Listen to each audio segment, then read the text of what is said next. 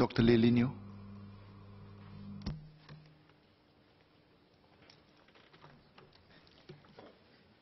Mr. Speaker, sir, I stand to support the motion raised by Minister for Health. Sir, eldership review is overdue, and thus the newly enhanced scheme, now called CareShield Life, is indeed welcome. I feel that with CareShield Life in place, our government has completed the provision of the basic safety net for long-term care for all Singaporeans, especially with regard to their health care. This is taken together with the implementation of MediShield Life, as well as with our existing MediSave and MediFund schemes. This will give many Singaporeans peace of mind on their health care and long-term care needs. I first spoke on ElderShield in May 2002, several months before its implementation. In fact, this is the 12th time I speak in this House on this topic. Before its implementation in 2002, I already raised the concern over its inadequacy in its payout of $300 and its tenure of payment of 5 years. This payout was upgraded with another $400 version subsequently. Those individuals with 3 ADLs, which are washing, dressing, feeding, going to the toilet, walking and transferring, such as moving from a bed to chair and vice versa, are totally dependent on others for their daily living. In fact, Minister Gan Kim Yong himself asked in this House, in this chamber in 2002, on the reasons for citizens opting out of ElderShield at the time, whether it was because of the $300 payout or because of the difficulty in qualifying for the payout with the 3 ADLs. Today, I still want to raise the same concern that a $600 payout in the year 2020 will still be inadequate. Moreover, this amount will remain flat without adjustments to inflation after start of claim. In the context of Singapore, with increasing smaller families and dual-income families, caring for the severely disabled family members at home is usually with the help of domestic helpers.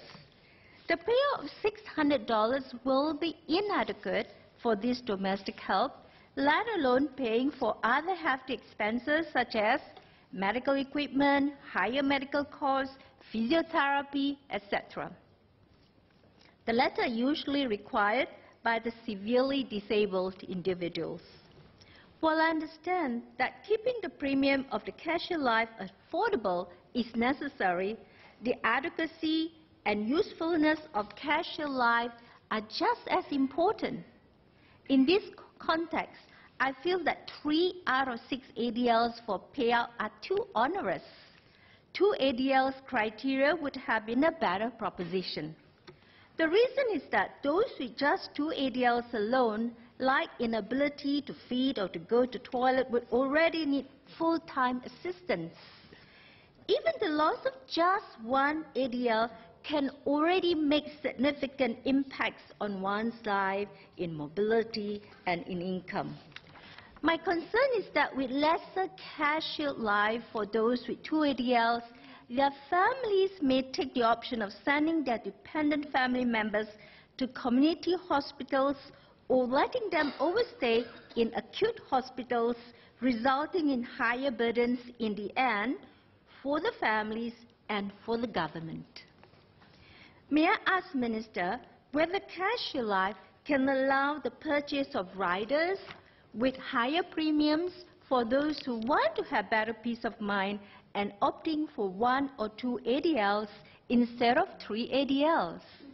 This is a better option than going to private insurers that will never be like the not-for-profit government policy proclaimed for CareShield Life.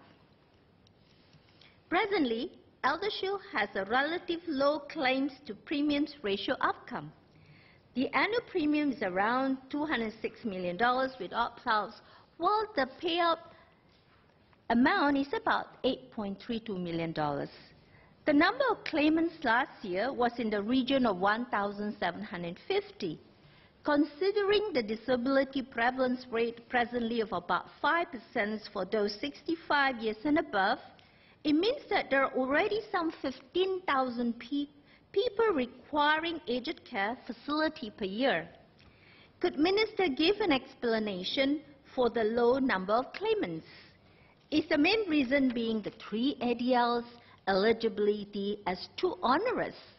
Could it also be that the claiming process had been made difficult? Many people had lamented that they forgot to claim ElderShield. For those who tried to claim ElderShield, the process was daunting in filling up forms and looking for assessors. There are presently only 120 GPs who are the certified assessors. I want to declare that I'm not one of them. I'm glad that under CareShield Life, there will be an increased pool of assessors to include occupational therapies, physiotherapies, and nurses. May I ask MOH to ensure that the assessment process be simplified with consistencies and conformity so that to enable assessors to give equitable assessments to all patients? Assessors had given feedback that presently the grading levels for each activity of daily living can be quite small and slight, making it hard to assess the patients. Other feedback includes requests for assessment forms to be made more user-friendly. Stroke patients are often struck with severe disability. Will it be onerous for such patients to claim for CareShield Life? And how soon after being afflicted can such patients claim? It has been reported that private insurers collected some $2.6 billion in premiums for ElderShield, and only about $133 million have been paid out in claims. In 2020, government will take over the coverage. Thus, there's no risk for the private insurers for future claims. May I ask Minister about the underwriting arrangements with private insurers, and especially on the return amount of all the surplus premiums, including interest and investments income to MOH? There is a difference in premium payments between men and women with CareShield Life. While I can understand that women live longer, I feel that there can be better inclusiveness and fairness. My concern is that women may have lesser means to pay for premiums compared to men. Women are earning less due to family commitments and may have even lesser savings to spare with increasing age. I welcome the provision for people who are disabled at the age of 30 years to join and to receive payouts immediately after paying for one premium. This reflects the inclusive society that we aspire to build. But I'm saddened that this idea of inclusive society does not extend to gender equality by requiring women to pay higher premiums for CareShield Life.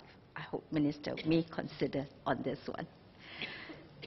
So, those older Singaporeans, especially those above 67 years, will have to pay very high premiums for CareShield Life. Many will not be able to afford the premiums. What kind of assistance is available to assist those not covered under CareShield Life, being struck with severe disability and have financial difficulty? May I ask if IDAP or IDAPE will still be available with the cessation of ElderShield in 2020? So for many severely disabled individuals, they prefer to be cared for in the familiar comfort of their own homes and with their families. I feel that MOH needs to develop home care and community care, presently very scarce, as quickly as possible to cater for our fast escalating need to help severely disabled people remain in their own homes.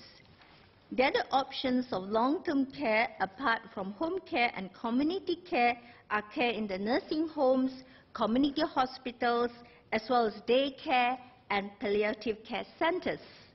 While we address the financial issue of long-term care with the implementation of CareShield Life, It is vital to continue providing the infrastructure for long-term care for the severely disabled who need institutional care.